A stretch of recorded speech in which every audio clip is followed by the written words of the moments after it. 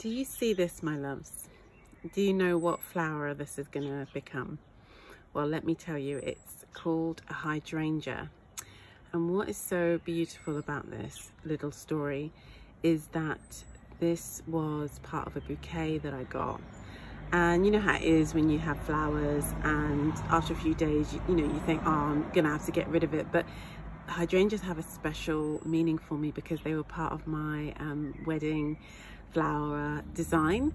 So they are really precious to me. So the really special thing about this is that the flowers that I had in a bouquet actually started to have little roots.